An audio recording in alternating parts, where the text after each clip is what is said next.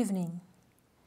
Sarawak has banned the import of live pigs and pork products from European countries and China since December 26 due to the outbreak of the African swine fever (ASF) in these countries. State Department of Veterinary Services Deputy Director Dr. Stephen Gabriel said pork products and all means of processing are included in this ban except for canned pork products as they are produced under very high temperature.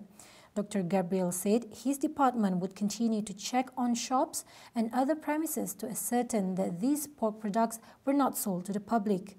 Deputy Minister of Agriculture and Agro-Based Industry, Sim Si Zin, believed with the new discovery and new development, the ministry will enlarge the ban on pork products to protect our country from ASF. The body of a man with stab wounds was found in a car near Sungai Petani, Kedah early this morning. Kuala Muda Police Deputy Chief Superintendent Sazali Adam said the man, identified as A. Muniandi, 41 years old, was found in the driver's seat of a white MPV near the night market site of Taman Bandar Baru. He said a member of the public who was on patrol duty came across the body in the car and contacted the Bedong police station at 4:15 a.m. The body has been sent to the Sultanah Bahia Hospital in Alustar, and the motive behind the murder is still being investigated.